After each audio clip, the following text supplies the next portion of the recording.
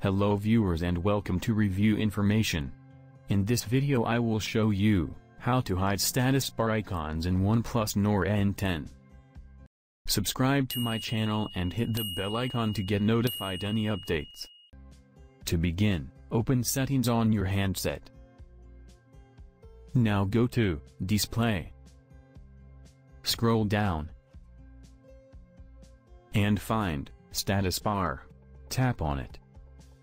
Then go to Icon Manager. You will then see a list of icons. Tap the slider beside the icons you want to hide. And you will see, the Wi-Fi icon has been hidden from your status bar. Similar way you can hide any of these icons, such as cellular data, alarm, etc.